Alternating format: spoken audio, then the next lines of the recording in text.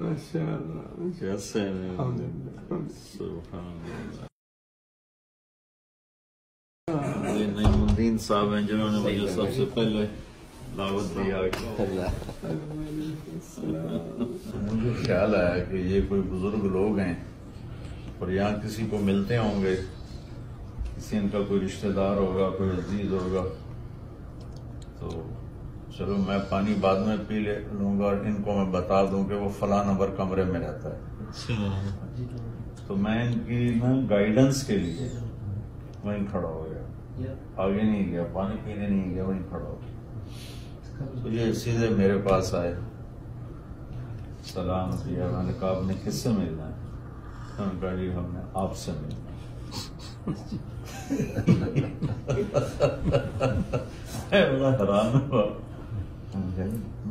کیا کام ہے؟ کہ بس آپ سے بات کروں.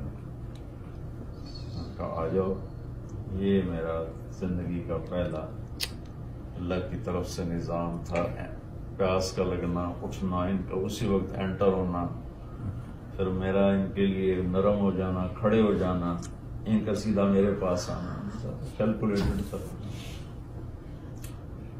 نعیم الدین صاحب نے مجھے دعوت دی. مجھے کچھ نہیں پتا چلا یہ کیا کہہ رہے ہیں، کیونکہ اس زمانے میں تبلیغ کو کوئی جانتا ہی نہیں تھا.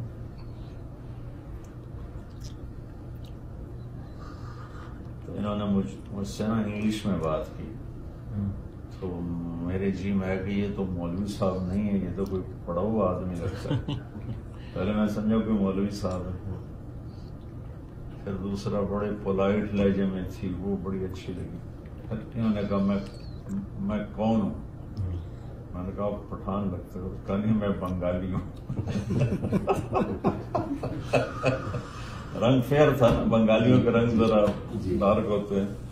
میں نے کہا پٹھان لگتے ہیں. نہیں میں بنگالی ہوں، نہیں آپ کو کالج میں پڑھتا ہوں.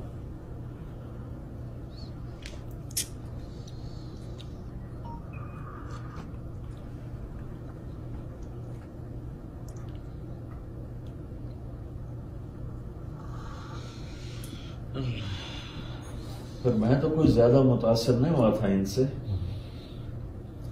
بلکہ کچھ دنوں کے بعد 2-3 دفعہ آئے تو چوتھی دفعہ میں نے کہا آئندہ میرے کمرے میں نہ آنا. بہت ان کو میں نے ڈانٹا، بہت ڈانٹا. تو میرے ایک سے روم میٹ، وہ بہت شریف مزاج تھے، میں بہت الٹے مزاج کا تھا. جب میں نے ان کی بہت زیادہ بے احترامی کی نا تو وہ محمد علی بلوچ صاحب وہ کہنے نہیں یہ نہیں ہے، ہم آئیں گے جی، ہم آئیں گے، آپ چلو جو ہم آئیں گے. میں کہ جی جھوٹ بول رہا ہے، نہیں آئے گا نہ میں آؤں گا، نکلو یہاں سے. تو پھر میرے کلاس فیلو تھے عزیز اللہ، وہ ان سے متاثر ہو گئے. انہوں نے 3 دن کا ارادہ کر لیا، وہ مجھے پکڑ کے لے.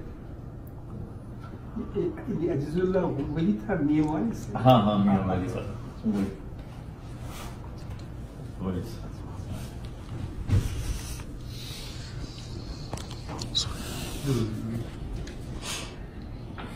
اچھا مولانا، مجھے لگایا تھا حضرت شاہ سید مقبول حسین شاہ صاحب سے ملاقات. جی وہ ہمارے خانوال میں ہوتے ہیں، قریب ہوتے ہیں. ریٹائر ہے جی وہ ان کی صحت جی ٹھیک ہے، امیر ہیں وہ ہمارے علاقے کے. بزرگ وہ آپ کو انہوں نے پکڑا تھا. جی میری داڑھی دیکھ کے انہوں نے مجھے ٹارگیٹ کیا تھا. وہ دوران کالج گشت کرتے ہیں. جی جی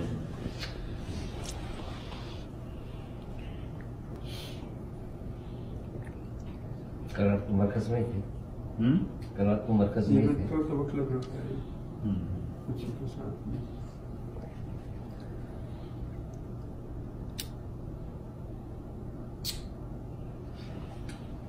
یونیورسٹی کا راجیہ کی ماحول ہوتا ہے. میرے یہاں یو ایف ٹی کر کے ہیں، university of Toronto. University of Toronto ہے یہاں پہ، بڑی یونیورسٹی. ہم لوگوں نے 10 شروع کیا تھا، تقریباً 40 سال پہلے. तो एक दिन ऐसे ही गश्त कर रहे थे कि एक वाइट आदमी आया, पूछा कि आप क्या कर रहे हैं? तो मैंने उससे पूछा तो मेरे को कुछ नहीं, मैंने कोई लाइट देखा हूँ आप लोग के ऊपर। फिर बात हुई तो वो यूरोप के, उसके बापदादा मुसलमान थे, और उसके बापदादा मुसलमान थे, वो यहाँ का पला हुआ था। तो बात हुई, हाँ मैं जरूर नमाज के लिए आऊँगा। यूनिवर्सिटी जी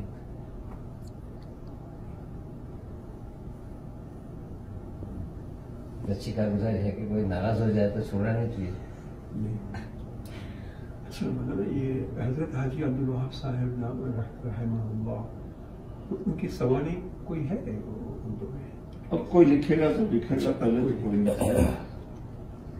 ये अब जो है हजरत अली वसल्लम 4-5 महीने में ये मैं शाया करूँगा अंग्रेजी में। वो जो मौलाना सनी हसनी साहब रहमहुल्लाह ने जिसको उर्दू में लिखा, वो वेब में है, अवेलेबल है। तो मैं, वो मेरा म्यूज़ है, दैट्स माय मॉडल।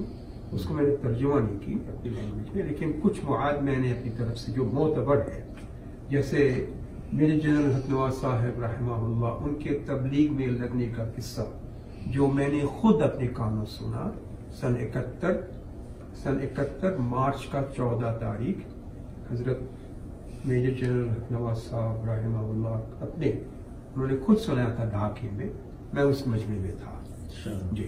तो वो तो एक बहुत $1 मिलियन स्टोरी कि हजरत जी साहब रहमहुल्लाह का ये जुमला, अगर तुम लोगों को दीन की हकीकत नसीब हो जाए तो दुनिया की सारी चीजें तुम्हारे नजदीक मिट्टी के खलौने से कम नजर आने लगी। ये वो सेंटेंस थी जो हतनवाज साहब की तशकील की थी सन 54 में बिलालपुर में। तो ये किस्सा मैंने दाखिल किया। फिर हजरत जी के बारे में एक और किस्सा जो गुस्सा के वक्त मैं एक दो बात सुना रहा हूँ, तो मुझे पता चला कि ये सैयद साहब को हैदराबाद में एक पुराने बुजुर्ग होते थे, जमील अहमद हैदराबादी साहब, मौलाना जमील अहमद। सन 51 में उनको इंडोनेशिया भेजा गया था, हजरत ने भेजा था, मियां जी साहब आप मिले हैं, सुभान जी। वो बड़े पुराने और हजरात के यहाँ खासतौर पे शेखुल साहब बहुत उनको प्यार करते थे।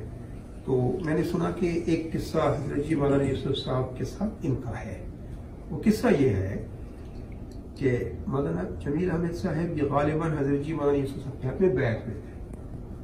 तो अपने शेख से अर्ज किया, हजरत मैं कुरान शरीफ तो पढ़ता हूँ लेकिन कुरान मुझे खींचता नहीं है, मैं नाकाम आदमी हूँ, यानी कमीना आदमी हूँ, इसलिए मैं वो लगन महसूस नहीं करता। एक मरतबा का हजरत ने सुना, कोई जवाब नहीं दिया।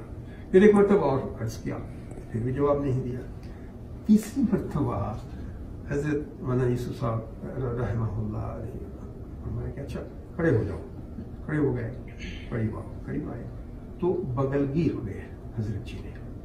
तो मौलाना जमील अहमद साहब ने इस सैयद, शिकागो वाले सैयद साहब से कहा कि उस मुआलिका में जो है मेरे अंदर एक बात आई, उसके बाद से कुरान पाक की तरफ इतनी कशिश मैं फील करता हूँ जैसे अपनी बीवी की तरफ, जैसे आदमी बीवी से जैसे लगन होता है, यानी ट्रिमेंडस डिजायर, ऐसे ही कुरान पाक मुझे खींचता है। ये उन्होंने इसे ऐसा नहीं। So I don't know how you will take it. So correct me if I. लेकिन मैंने I decided to include this in the सवाने also. लेकिन अगर इसमें कोई नुकात है जो माशाल्लाह यानी you think कोई नहीं, right? Okay. तो ऐसे ही कुछ मवाद जो मोतबर है, इसको मैं अपनी तरफ से ऐड किया। Now the book is ready. इसमें कुछ बहुत दिलकशिश वो शायरी भी है, उसका मैंने अंग्रेजी में तर्जुमा किया है। तो ये गुजारिश ये है कि अगर हजरत हाजी अब्दुल वहाब साहब रहमहुल्लाह, इसलिए कि वो मुझे लाइक हिज सन, वो औलाद मुझसे मोहब्बत फरमाते थे। आई ओ व्हाटएवर टू हिम एक्चुअली। तो इसलिए अगर don't forget me, include me in the team if a team is form somehow. अगर कोई टीम फॉर्म हो जाए तो मैं यहाँ से रख सकता हूँ, अगर मुझे मौत मिले कोई फतावत या कोई खतूत, मैं उर्दू पढ़ लेता हूँ बहुत आसानी से, तो मैं तर्जुमा कर सकता हूँ जी। अंजुम भाई वगैरह भी सलामत से उसका क्या अपॉइंटमेंट है 8 बजे। अंजुम भाई आने वाले थे, मंसूर भाई रात को 4 बजे कुछ बीमार हो गए बेचारे, मरकज पे ही है, तो फिर काफी समय वो है, तो फिर बाद में हम मिलेंगे दोनों जाके, सलामत से। ठीक।